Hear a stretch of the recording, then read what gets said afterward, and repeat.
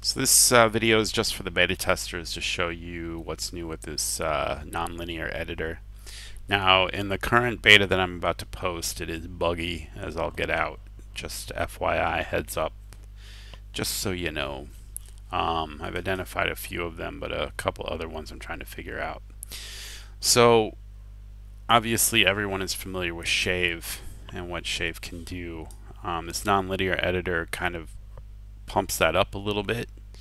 It's not a full-fledged thing like Final Cut. It's pretty much on par with iMovie though. It's getting close. Shave doesn't slow down clips like iMovie does, but we will be supporting transitions, and additionally you'll be able to apply effects to individual edits as well. And that's actually more than iMovie does. iMovie's effects are pretty whack. So anyways, let me just show you what this does. So I'm going to open up a bunch of videos, and these videos were shot for a fashion magazine that I'm involved with here in Vietnam. Let me just find the ones that I want. There we go. Just gotta find the end one.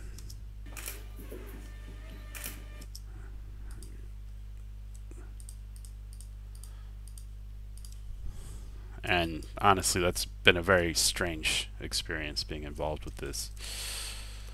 So these are the videos I've loaded up. Just going to zoom them out.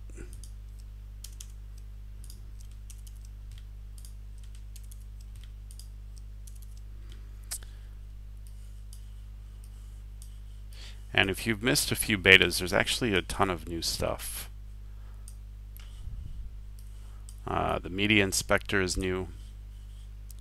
And this shows you your media here.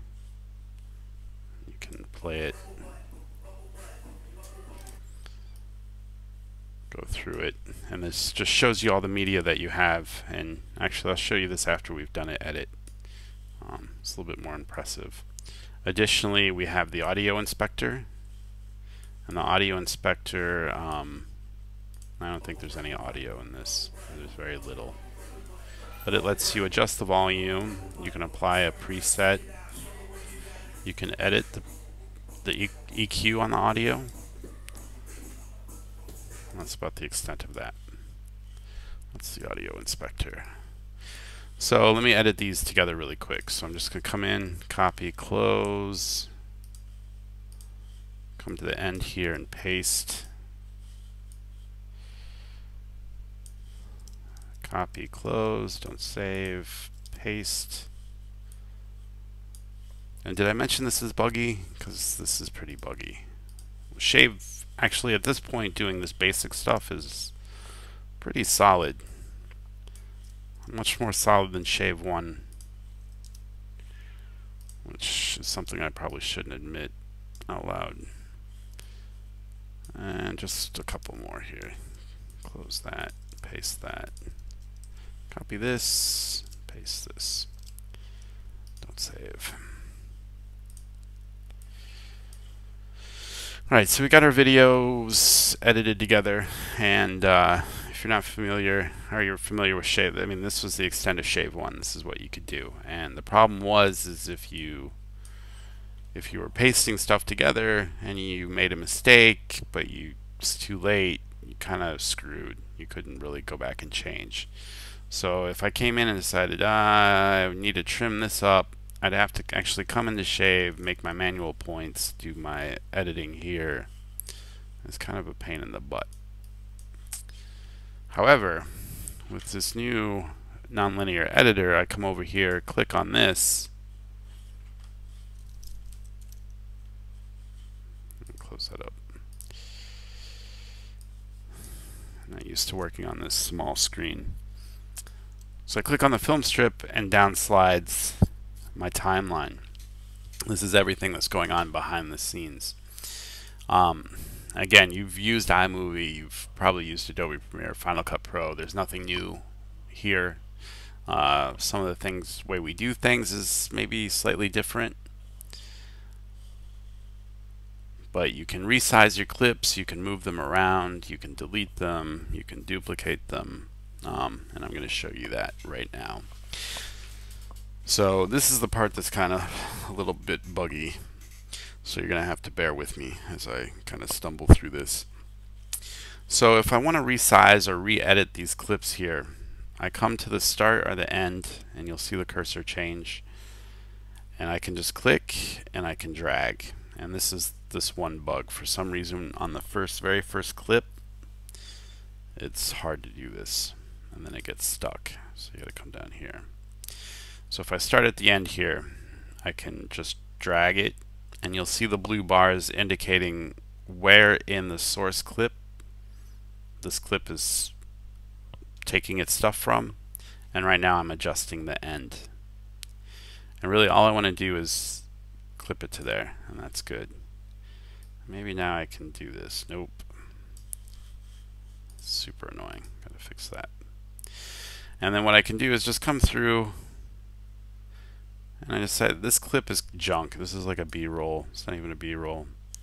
So what I want to do is delete it. Unfortunately it's too small for me just to grab, so I gotta zoom in a little bit, click it, and then drag it out of the track, and boom, it has been deleted. Now before I'd have to make a selection, hit delete or Command X, but now I can just drag it off. Now additionally I can just pick a clip, let me zoom, and I can move it around. If I want to duplicate a clip, I can click and drag and hold down the Option key, drag it to where I want, and it's been duplicated. Let's clean up these edits. Kind of like that, so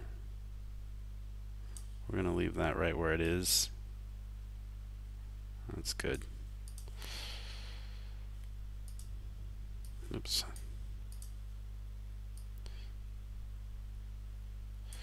Again, that's pretty good.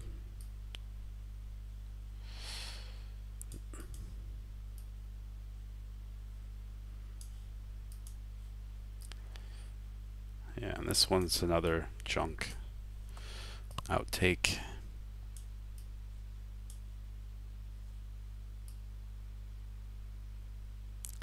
This one I'm going to, that's good. And then that's good.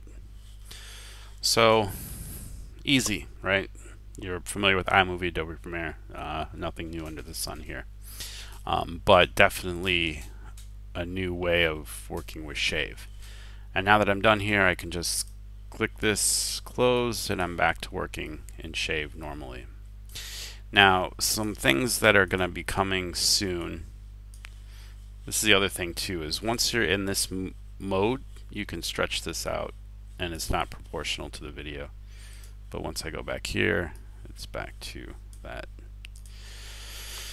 Which doesn't seem like a big deal to you, but it was kind of a pain in the butt to make happen. And then of course down here is the zoom and the scroll bar.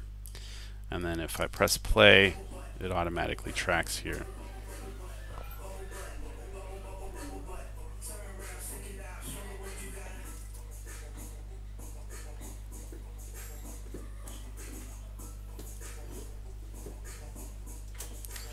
So now you can see that it's automatically scrolling so that we're always in the center.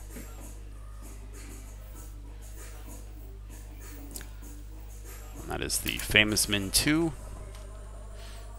one of Vietnam's top models.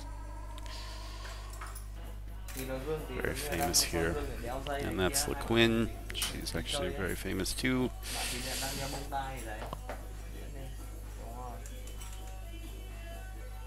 And so that's that. That is the non-linear editor. Some things that are coming, you'll be able to edit the fade in and fade out, as well as adjust the volume once the audio stuff is in. You can create volume maps and opacity maps, even though, well, fade in and fade out. Transitions between clips, and each clip you'll be able to assign its own list of effects, which will be fairly powerful. So that's it. pretty buggy. I know of some of the bugs, but still love to hear about them when you find them. So feel free to leave feedback. You can leave feedback right up in here. Or you can just shoot me an email. This is actually preferred because we track it on the website. And that's that.